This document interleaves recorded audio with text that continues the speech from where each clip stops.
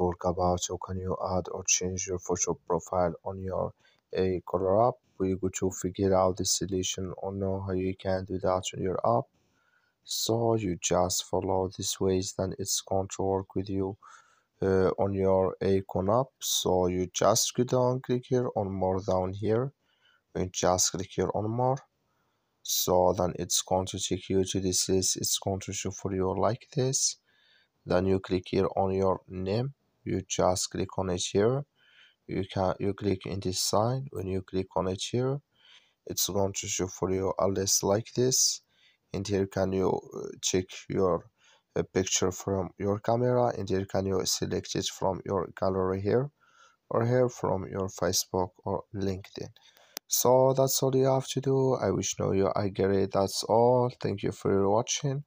Don't forget to support us by liking and subscribe.